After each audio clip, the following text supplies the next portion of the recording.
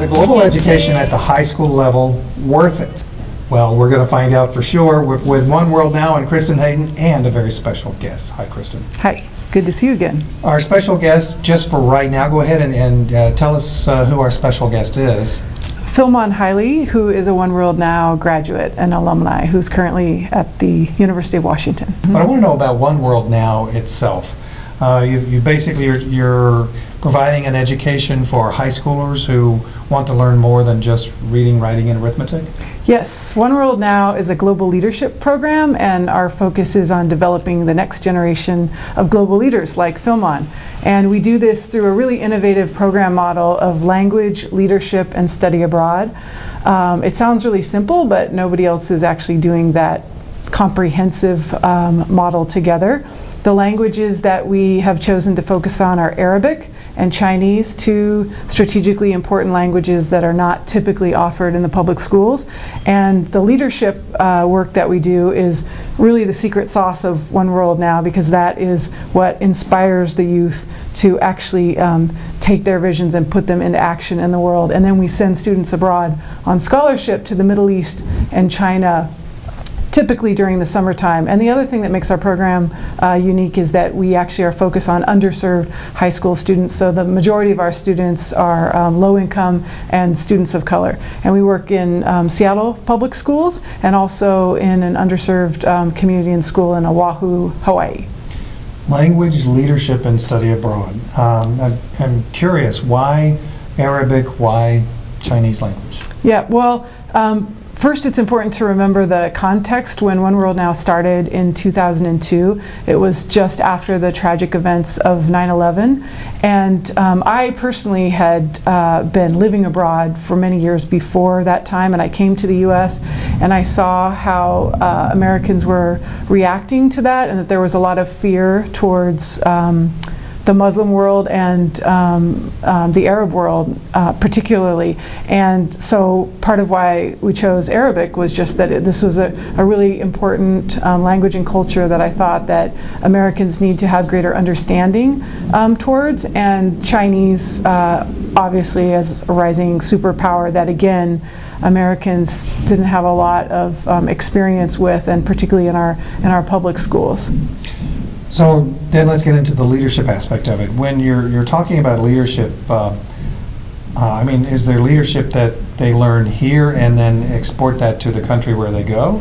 Yeah, so, well, the leadership are skills for life that support them throughout their lives that, of course, we want them and hope that they will use when they're in other countries, but also throughout their lives. And again, the leadership is really the kind of the secret sauce of OneWorld Now. People know us more from the languages that we teach because it's so unique. We're one of the only programs in the country teaching Arabic to public high school kids, in particular, and the study abroad, the fact that we're sending underserved youth abroad. Those are the kind of the headline catchers that people know us for. But in fact, and I think again Philmon can testify to this, is that the leadership is actually, again, the piece that empowers the young people to take action in the world and in their communities, and particularly working with the youth that we work with, who many of whom have a lot of struggles and challenges to just get to where they are at that time, and have been marginalized for much of their lives and told that they couldn't do a lot of things.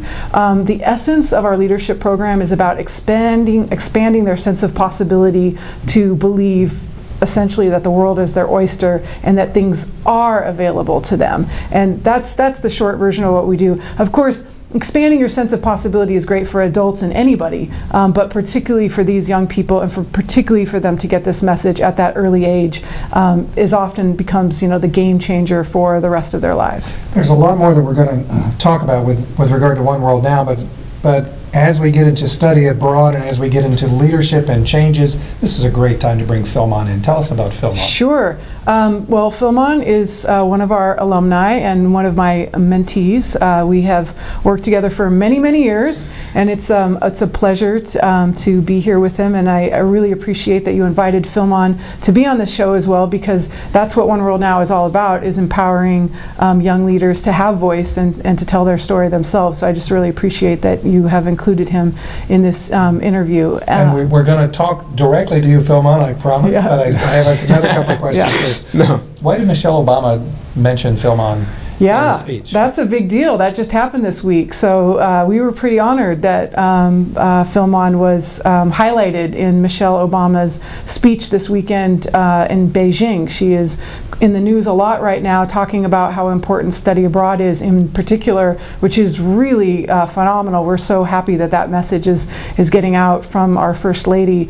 And she quoted JFK talking about how we can learn more from students than study abroad than what they teach. And then she quoted Philmon and his quote about the importance and the power of citizen diplomacy. So and again, I'll let Philmon tell more of his own story, but he's had quite a trajectory, which started in high school with Chinese and what he's been able to do with his Chinese language studies. And again, Philmon's very humble, so he won't probably tell this about himself, but I will tell you that Chinese teachers regularly pull me aside and say, "Kristin, if I did not see his face, I would swear that he was a native speaker," because especially in Chinese with the tones, which are so difficult, they say it's just shocking that he is able to so well use them. And so his Mandarin skills are quite fluent, and he's had already in his very young age,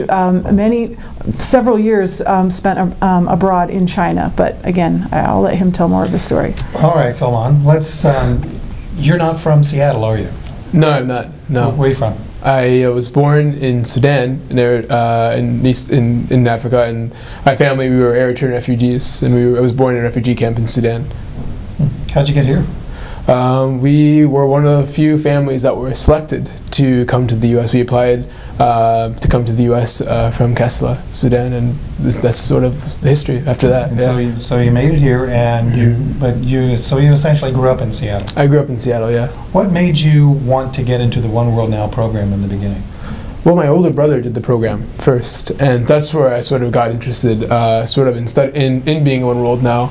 And after that, it was just sort of the possibility of learning languages and leadership skills, and that's what really excited me. I saw a poster at my high school, and that's when I sort of contacted OneWorld Now and wanted to really get involved. I mean, your parents were supportive of you learning Arabic or Chinese? I chose to study Chinese, and my parents actually were not very supportive in the beginning. So they thought the funny thing was they thought that I was why you're not Chinese, why are you learning Chinese, right? And I really had to enroll them. You're not Chinese? Oh no, I'm not. No. Jeez. So I really had to enroll them in the value of it. It took years actually. My father actually came around just recently and told me that, I'm really glad you learned Chinese. And I'm actually learning Arabic right now at the University of Washington also. Did your father come around after the First Lady acknowledged you? No, before.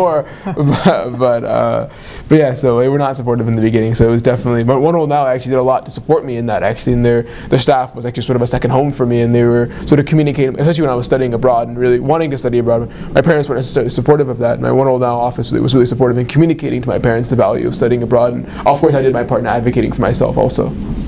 You know what, Philmon, and I'm not going to try to embarrass you on this, but you know what, coming from Eritrea, Sudan, Eritrea, and then coming in a refugee program, he probably didn't come here with a whole lot of money. And his family probably didn't have a whole lot of money. But how did he get to spend all this time in China? I bankrolled him. Did you? Actually, Philmon, again, has been really good about going after scholarship opportunities. This is actually a message that I want to pass on to all young people. There is definitely kind of a stereotype that study abroad is a luxury and it's so expensive and it's not accessible. And it is true that we need greater investments in scholarships to study abroad. But I always tell young people, especially if you're young, especially if you are under 21 and you want to study abroad, I guarantee there is funding out there.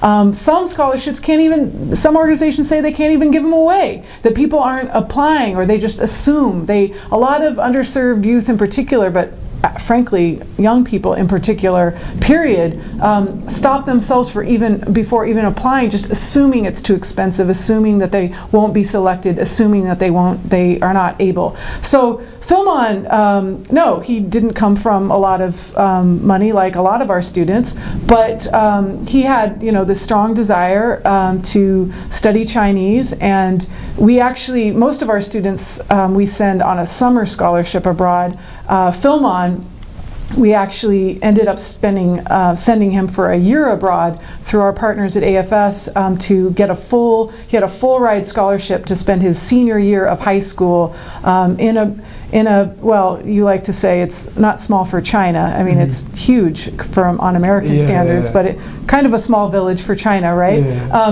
And probably you were the first African American that most of the Chinese in that town had ever seen.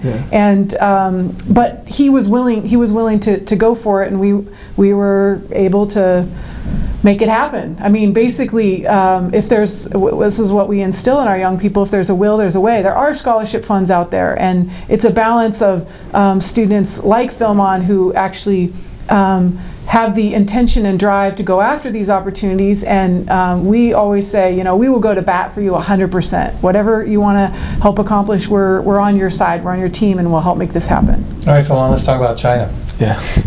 When you got there, what'd you think? I mean, it was a pretty big shock at first. I mean, I had some of the language skills that OneWorld Now, and the leadership skills I think came in most handy, because I would actually spent a year in DC before I went to China, so my language skills were a little bit rusty when I was in China, but the leadership skills were still very fresh, and so that was very valuable. So it was sort of a big shock, but I was really excited though. About my school's sort of foreign liaison person came and greeted me, and I met him. I spoke to him in Chinese. It was really just experiencing the utility of it. I was like, wow, I can use it. And then I met my host family, and we went a really long drive back home, and I was sort of appreciating the countryside. And I mean, the first moments I think were really defining, and I think were really exciting. And they actually, even at the time, they explained to me some of the things that I could say and could not say, and be careful about getting involved and sort of things like that. They gave me sort of a rundown of. Okay, you can't just run by that. You got to tell us what it is. What was it? What are some of the things you couldn't say? Well, they told me to stay away from the similar rundown they gave to a lot of international students when they were in China. Stay away from political issues and that kind of stuff, and sort of giving me sort of a cultural background and how to behave in school, because school culture was different. I was going to school for almost 12 hours a day, and I had to clean my own room, and it gave me a classroom. I had to clean my own classroom. You had to clean your own room. Gosh, that's just a terrible thing. I mean, it wasn't. I mean, it was actually very good. I actually chose to. They didn't actually force me to do it. I actually when I was in school, and I think this is actually a product of my leadership training at OneWorld Now, was I really pressured the school to treat me like I was a Chinese student. They really wanted to treat me like I was an international student and sort of transient. I was leaving in a year, and I actually wrote a letter to the principal of my school to make sure that I could be in the Chinese classrooms, make sure they treated me like a Chinese student, because the Chinese students had to clean their own classrooms. I should have to clean my own classrooms. I didn't want to be different from them. So I was very intentional about that, and I think that was part of my OneWorld Now training, is to that sort of immersion experience, and I really wanted to have that when I was there. So what was a typical day for you as an African American student in a Chinese school in China? Typical day for me was, well, in the beginning it was a little bit different than at the end, but typical day was I'd get up in the morning with my Chinese host brother. What time? I guess around 6 or so. We'd get up around 6. Okay. We'd have to be at school by 7, or we'd have to stand outside the classroom as a punishment. And then we would go to school. I'd talk to my classmates. And at first, everyone was really excited to have me. Everyone was really fresh, and they're trying to partner me up with a girl in the classroom or something like that. And and they tried to make all these jokes and everything like that. And well, did it work? No. And then we would go through our normal school day, and we'd have a big lunchtime. Something I thought was really, really funny was that one of the students thought I was really good at basketball, and I tried to, because I'm an African American student, like, are you good at rapping? Are you good? Can you play basketball? And they always try to play basketball with me, and I was always telling them that, like, I'm really bad at basketball. Like, no, you're really, really, really good at basketball. I'm like, no, I'm not. And one day I played with him, and he was devastated. So that was lunchtime, and then we would go to afternoon classes, and there would be an evening study course, because I wanted to experience the dorm life in China. Even though I had a host family, I wanted to again, sort of the product of my OneWorld Now training was to sort of immerse myself in the local culture and have, make local friends and everything like that. So I wanted to stay in the dorms with the Chinese students. So I stayed there in the evenings, and I chose to study till 10:30 p.m. at night. And so that was your life? That was my life for the year, yeah. And we do that 6 days a week, except on Saturdays we'd have half days. So again, it was just all part of the. So we get out at 12 noon, and this is all part of my. At first, they didn't want. The school wasn't forcing me to do all this. It was actually my choice to, and I requested they did this for me. Well, what classes were you taking? We had sort of the regular sort of curriculum. We had math classes, we had biology classes, we had Chinese literature courses, we had history courses. But all in Chinese. All in Chinese. These are all in Chinese with Chinese students, and it was interesting learning history from a different perspective. It was a lot of fun. Yeah. And those are the normal sort of U.S. courses, but in Chinese, and we had textbooks in Chinese, and I was expected to be able to read them and contribute and everything like that. Kristin, one of the things I've noticed that you encourage your students to do is to write a blog from wherever that they are. And what did you think when you saw on Philmon's blog that he was talking about how the students really, really liked his hair? Well, I think these are all part of the experiences going abroad, and our students are, I thought that was interesting earlier what you were saying about their stereotypes about an African American and you not fitting into that, which is exactly what OneWorld Now is all about, is breaking stereotypes about what it means, not only in that example, but what it means to be American. When our youth go abroad, often we send youth in groups, and there is an expectation, as we have experienced many times, that the group is going to look a certain way. I'll give you an example. We sent our young people to Morocco, and they were doing a community service project. They were painting walls outside of an orphanage, and the local TV cameras came, and they wanted to do a story on the Americans, cleaning up this orphanage. And of this group of 10 OneWorld Now students, there was one Caucasian student and 9 youth of color from various backgrounds, and the television camera was like, where are the Americans? We want to interview the Americans. And we were like, these are the Americans. And they were like, where are the Americans? We were like, these are the Americans. They just couldn't, they kept repeating the question, they couldn't understand. And then they went up to the one white student and had her represent, and we actually had to have a big conversation afterwards, which is typical of the types of conversations we have in our leadership workshops anyway, to move through that moment. But I just think this is what we're doing, is that besides the fact that the study abroad is so transformational for our young people, it's really the game changer in their lives. It was for me. I studied abroad when I was 15 in apartheid South Africa, and that experience changed my life, and it's the whole reason why I started OneWorld Now many years later. Apartheid South Africa, your mom said it was okay to go? Yeah. It was, it's funny you should say that. Did she not like you very much? No. Actually, everybody was asking me, why, like, how are your parents letting you go? Because at the time, it was actually in a state of emergency. They were all over the news that it was in a state of emergency. And everybody was saying to my mom, how can you let her go? How can you let her go? And my mom had studied abroad herself. This is why her mentality was different. She had studied abroad in college. She was one of the first American exchange students to study abroad in Japan years ago. So she knew the power of study abroad, and she thought, this is an incredible opportunity for my daughter. And we grew up in Salem, Oregon, and she used to say to people, Kristin could die crossing the street in Salem, Oregon, or something could happen in South Africa. I mean, if they're going to have a program, she also knew that, Rotary was sending me. Rotary is a very conservative organization. They're not, if they were still having a program, they would cancel the program if they were worried about my safety. So I really appreciate that, and that's something that's really important. What you were asking Philmon earlier is that I realized that I was completely privileged in many ways, but one of the ways was that my parents both absolutely supported me studying abroad when I was young. We do not get that with most of the youth that we work with. Their parents actually generally are not supportive, as Philmon said, not because they're trying to get in the way of opportunities, but for a whole host of reasons. And so often it's, even if we get the young people excited to be able to study abroad, it's another effort to work with their families to get them to support this experience. But again, it's completely worth it, because I will fight tooth and nail to get any student abroad, because I know, as I said, it will change the trajectory of their lives. Philmon is a great example. After those experiences that he had in high school, just opened up the whole world to him. He went to college at Swarthmore first, then transferred to the University of Washington, got another full ride scholarship to study abroad for another year in China. Well, let's go back to China though. You decided to take violin lessons. Yeah. It was again, I wanted to really experience. Okay, I knew it was again, like for me growing up, I didn't grow up with a lot, so I knew that the value of, I thought this was a once in a lifetime opportunity, so I really wanted to take advantage of all the opportunities that I had. So my teacher's wife was a violin teacher, and I wanted to learn violin, and so he had a violin there, and he said, "Do you want?" I asked his teacher, "Would your wife teach me how to play the violin?" Because his wife was super excited about teaching a foreigner how to play the violin, and so I went to his house once or twice a week, and we would learn how to play the violin. But it was in a different way than what you thought. It was the Chinese way to teach someone how to play violin. What is that? The style of instruction I think was definitely different, and the idea that there's a different numbering system. There's like a numbering system that I wasn't used to before. And when you're playing music in China, there's sort of a different system that I had to get used to. But a lot of memorization, and the teacher was she was a very good teacher, and I was very willing to learn. So I didn't really feel too big of an adjustment when I was learning from her.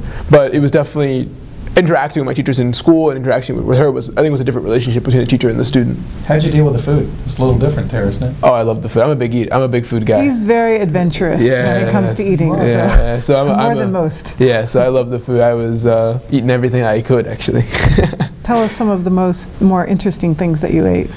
One of the most interesting things that I ate. There are these things I forgot. There are these things with really awkward English translations. Like there was like blood cake and all that kind of stuff. It just sounds like really, really weird. And my classmates were like, "Oh, are you willing to eat this?" And like, "Are you willing to eat this liver?" or that kind of stuff. Of course, I'm gonna eat it. Why not eat it? Right? I'm in China, right? So might as well give it a shot, right? And it ended up actually being really, really, really good, actually. And there are these things like have you heard of stinky tofu before? No, I haven't. The one where you fry it and it smells terrible when you fry it, and then like it tastes really good when you eat it. I haven't experienced. Yeah, well, the tofu is really offensive, the smell, and then when you actually eat it. And anything I like to eat, like a lot of street food and that kind of stuff. And also, like, if you eat some of the street food and you go into the back alleys and eat these sort of cheaper restaurants, one, you save money, and two, you meet a lot of really cool people. And that's what I really discovered, and that's the reason why I would go back there and eat a lot. I would meet fellow classmates, because there were some foreigners who, for an American paying maybe 20 RMB or 15 RMB or 30 RMB for a meal, it's not a lot for an American person. It's like a $4 meal or a $5 meal. It's actually really cheap for them. So they go to the fancy restaurants and they eat that kind of stuff. And for me, I was quite intentional about staying with my Chinese friends. And my Chinese friends obviously couldn't afford to eat at those restaurants all the time. So I always went with my Chinese friends, and I got to meet a lot of people there. And so I was actually thinking part of going back to my OneWorld Now training that was really sort of my intentional effort and sort of being immersed in the local culture sort of there. And I think it was part of that really meeting local people and getting a deep understanding of the culture really caused my transformation, and really wanted to go back and learn more. Are you able to stay in touch with your friends from China? Of course, yeah. We talk all the time on QQ. There's a Chinese software. QQ. Yeah, so we talk all the time. They're some of my closest friends. They're in my last year of high school, second year of college, and I go back and forth all the time. So, and that's part of something that's really powerful for me. Something growing up, I never imagined that I could have friends like those. Friends across the ocean, right? And and speaking to a foreign language. But you came up. You were born in a place that is across the ocean. Well, yeah, I had family members in East Africa, my cousins and that kind of stuff, and they were my family members. Most of the people I knew across the ocean were family members, and in speaking people in a foreign language. Right? My dad always giggles when he hears me speaking Chinese, because QQ is also a voice software, also, so you could talk. It's just really powerful for me because studying abroad really gave me an opportunity. What Kristin was talking about also earlier was realizing how I could be a contribution in the world, really building a language skills, and then I was really empowered by the leadership courses to really figure out that I could use those language skills in the world to make a difference. Yeah. That's what was really exciting. Was there any time while you were in China where you felt uncomfortable? There was lots of times where you feel uncomfortable, right? But then people touch your hair all the time, people taking pictures of you, and sometimes, I'm pretty adventurous in my language. I always try to talk, so it doesn't really, there's a saying in Chinese, your skin is really thick. I think we have that in English, right? I'm not sure, but anyways, thick-skinned, yeah. I didn't grow up in a household that spoke English, so I'm not really aware of all of the idioms that we have in English. I mean, there were sometimes, like one time I think I was on a bus and this guy behind me was feeling my hair without telling me, and that made me a little bit uncomfortable. But I turned around and I talked to him, and he's like sort of did this. He like sort of looked away. Or he was really embarrassed, and so there were times definitely you feel uncomfortable. But I think it's all going back to sort of understanding that you're there to learn, right? Yeah. And you have to be really willing to learn. So stepping into that discomfort, I think, is really important too. And that's definitely a message that we are constantly honing with our young people, is that to get out of your comfort zone. I mean, study abroad, I thought that was a great question when you said, were you ever uncomfortable? I was thinking, darn right you're uncomfortable all the time, and that's what we're trying to give them, the skills to be actually comfortable being uncomfortable. Because study abroad, that's the whole point, that's why most people don't do it, is that you are literally ripped out of your comfort zone, thrown into a different place. Suddenly you can't operate the way that is comfortable for you. You're constantly challenged. That's the whole nature of study abroad. But the beauty of it, and why it's such a transformational experience, is that that experience is what teaches empathy, because suddenly you understand, maybe for some people the first time in your life, what it means to be other. Because when we're in our comfort zone and we're always acting the way that we're acting and saying the things that we're saying and believing the things that we believe, those things aren't challenged. But when you're in an environment like that, in a completely different culture, and people are not reacting to you the same way, and everything's different,